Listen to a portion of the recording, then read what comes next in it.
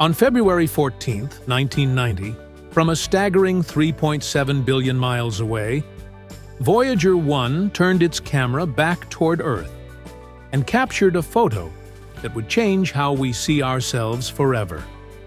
In the vast darkness of space, our planet appeared as a tiny, fragile speck, just a single pixel in an endless cosmic ocean. That photo became known as the pale blue dot. It was astronomer Carl Sagan who urged NASA to take this image. Years later, he reflected on it, writing, "Look again at that dot.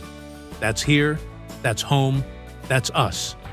Every human story of love, war, hope, and despair has unfolded on that tiny mote of dust, suspended in a sunbeam. Voyager 1's mission didn't end there.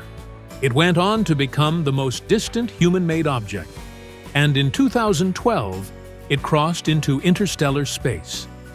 But no matter how far it traveled, the pale blue dot remains a haunting reminder of our place in the universe. Small, fragile, and yet incredibly precious.